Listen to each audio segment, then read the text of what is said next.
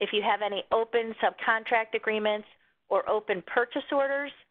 So that means you entered into it, the costs haven't come in yet. So you can't forget about it because they will eventually.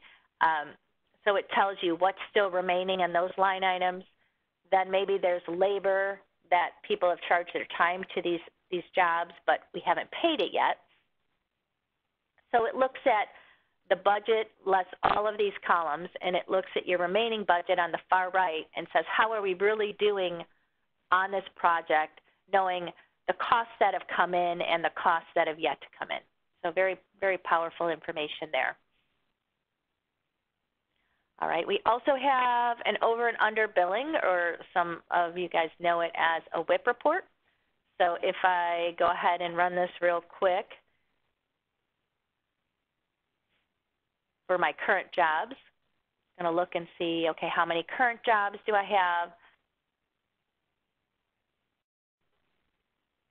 Take a minute to pull this one up. All right.